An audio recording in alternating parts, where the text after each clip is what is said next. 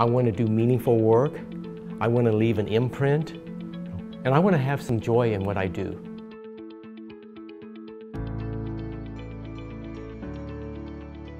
Hi, my name is Jack Liu. I graduated from CIA in 1971. I went to my first few classes, and then we had a figure drawing class. And I looked at the quality of the work here, and I'm going like, oh my gosh, these students are really good.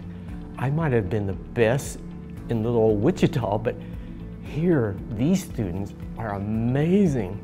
So I got my first set of grades. In figure drawing, I received a D+. I called my parents. I said, I think I'm in the wrong place. I need to come home. And I said, you know, I can't go back to Kansas. I was too humiliated. So I said, you know what? I'm just gonna do something. So I remember that very next day I bought a brand new sketchbook. Okay, I'm gonna draw in this sketchbook every day. I'm just gonna draw and draw and draw. And if it doesn't work out, I'm going back to Kansas, but I'm gonna draw, I'm gonna improve. I filled up the whole sketchbook. So at the end of the semester, A-.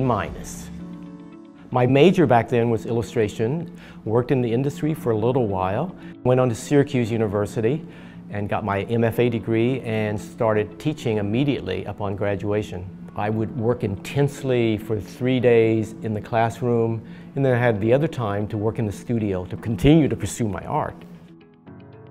Disney was looking for the next generation of animators. They came to the Kansas City Art Institute, which is where I was teaching, primarily because of Walt Disney actually went to school there. Then ultimately they flew me down to Orlando to help structure what this internship could look like and ultimately develop the program. So that went on for a number of years, and then one summer I was down there, the head of the studio called me into his office and said, Jack, have you ever thought about working for us? The title was, at that time, Manager of Artist Development. My responsibility was to provide the continuing education for the artists. It was a really fun job. I figured, you know, I can make myself even more valuable if I were to talk to the directors of the upcoming films.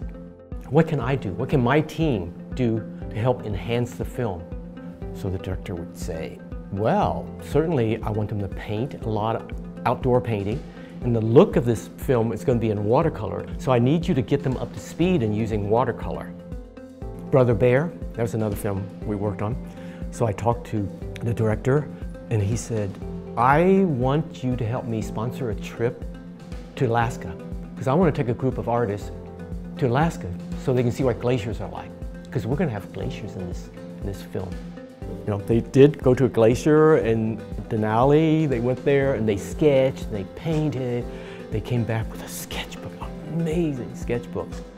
And then a friend of mine from Disney went over to EA, the video game company, which was just across town. They had a big studio across town.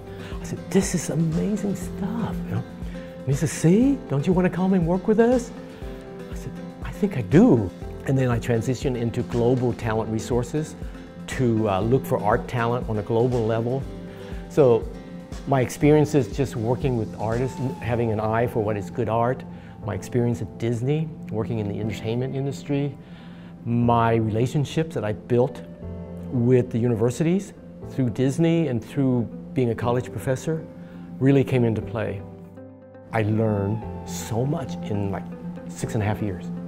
So I think it's really important for somebody just coming out of school to see it as an important learning experience, especially that first job, because that first job is not going to be your last job. And if I were to advise today's students coming here, and I definitely recommend this school. Why? Because, again, you're going to be surrounded by like minds, and you're going to be surrounded by people better than you, probably. You know, that's going to force you to work harder, to be the best you can be. And fortunately, I've been in that kind of situation where I've put into an environment where I don't know as much as somebody else. I haven't had the same experiences, so what can I extract? How can I grow as a human being, as a professional? We have one life. We're moving forward. And I want to grasp, experience as much as I can along the way.